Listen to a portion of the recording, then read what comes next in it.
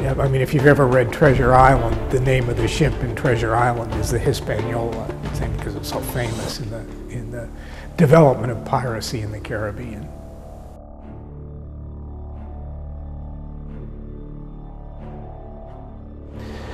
Captain Kidd is famous today, and he was famous in his time. And there's somewhat of a controversy that surrounds him. Was he a pirate or was he a privateer?